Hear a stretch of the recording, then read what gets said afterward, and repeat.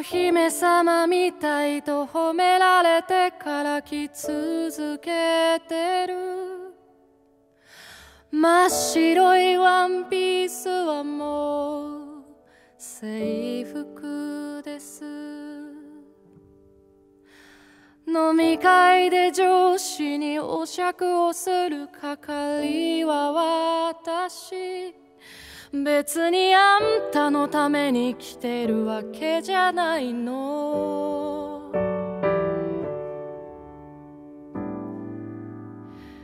結婚したいと言ってる本当の理由は、結婚したいと思われるほど愛されたいってこと。かっこ悪くてもお金がなくても優しくなくてもいい、誰でもない私を必要と言ってよ。悲しい歌はあなたを傷つける。古傷をかばうかさぶた剥がしてしまう。だけどほら見て、皮膚は熱くなって残る傷跡はその優しさに変わってる。もう痛くないはずだよ。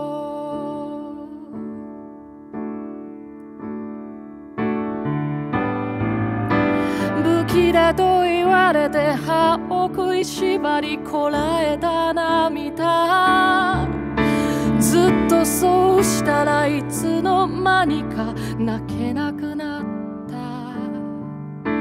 なんで泣かないの、白状だと言われた葬式で、本当の私を知る人は看護家の中。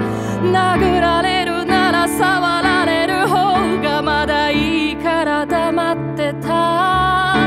なんか言えよ、手笑えよ、手頬を殴られた。誰かが拾った小さな小さな小さな幸せは、私からこぼれ落ちたものかもしれない。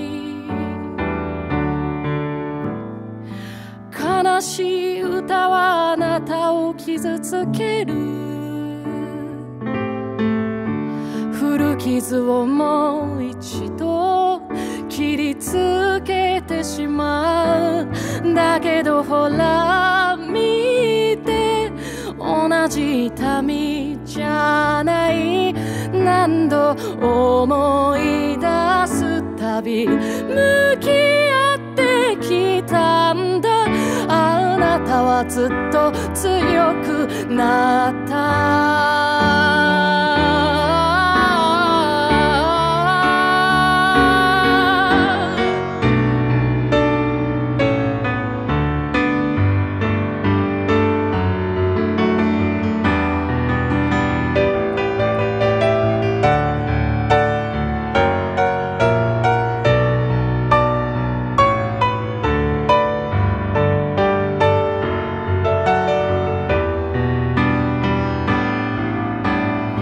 悲しい歌はあなたを傷つける。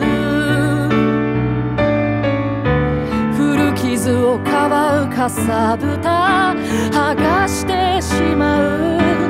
だけどほら見て、皮膚は熱くなって残る傷跡はその優しさに変わってる。もう痛くないはずだよ。もう許してい